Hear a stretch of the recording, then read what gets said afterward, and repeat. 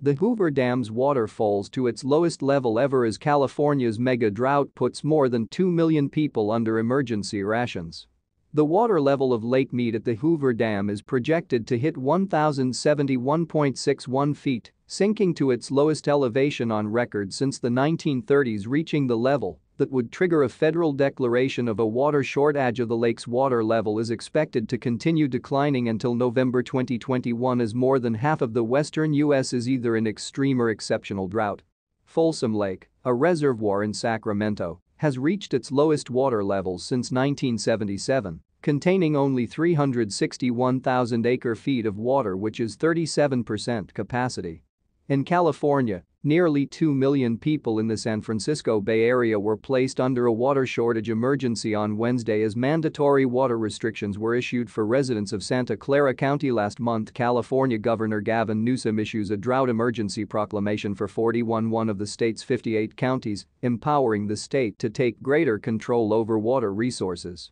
The water level of Lake Mead at the Hoover Dam is set to meet its lowest level on record as California's mega-drought leaves millions under emergency rations. On Thursday, Lake Mead's water level is projected to hit elevation 1,071.61 feet, sinking to its lowest elevation on record since the 1930s, said a Bureau of Reclamation spokeswoman. Thursday's level is about 4 feet below the level that would trigger a federal declaration of a water shortage, which would cut water supplies to Arizona, Nevada, and Mexico.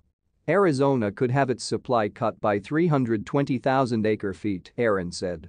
That is a year's supply for nearly 1 million households, according to the Arizona Department of Water Resources. Lake Mead, formed in the 1930s from the damming of the Colorado River at the Nevada-Arizona border about 30 miles east of Las Vegas, is the largest reservoir in the United States. It is crucial to the water supply of 25 million people, including in the cities of Los Angeles, San Diego, Phoenix, Tucson, and Las Vegas, Reuters reported. The Hoover Dam is a concrete arch gravity dam constructed in the 1930s in the Black Canyon of the Colorado River, which provides drinking water to Arizona, Nevada, and part of Mexico. The dam generates electricity for parts of Arizona, California, and Nevada, and as the water in Lake Mead drops, so does the dam.